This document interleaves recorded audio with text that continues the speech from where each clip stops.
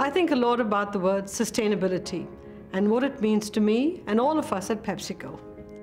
How can we create a healthier future for people and our planet? That's a big question, and I don't claim to have any easy answers. But I do believe that corporations, large and small, have an important role to play. Because when we act responsibly, we can contribute to the sustainability of our world. PepsiCo embarked on our sustainability journey, what we call Performance with Purpose, more than 10 years ago. And today, we are more committed to it than ever before, because it's the right thing to do for our business and it's the right thing to do for our world. We are moving towards more nutritious options, reducing added sugars, sodium and saturated fat, so it's easier to maintain a healthy diet.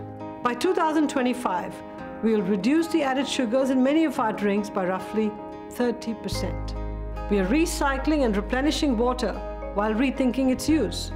We are shrinking our carbon footprint as our business grows, and our strategy for the future of all our bags and bottles is simple: reduce, reuse, recycle.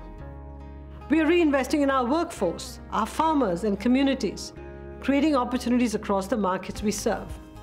And we're investing $100 million in women and girls' economic success with a focus on education and workforce training.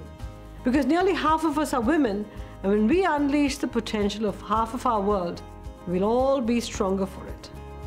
You know, I'm so proud of our incredible PepsiCo associates who are helping transform our vision into a reality. In doing so, we're helping tackle some of today's greatest common challenges: health and well-being, climate action, and economic growth, all guided by the United Nations Sustainable Development Goals. The idea that being a great company means being a good company is at the heart of Performance with Purpose. It's what fuels our business, and it's why I believe PepsiCo's best days are yet to come.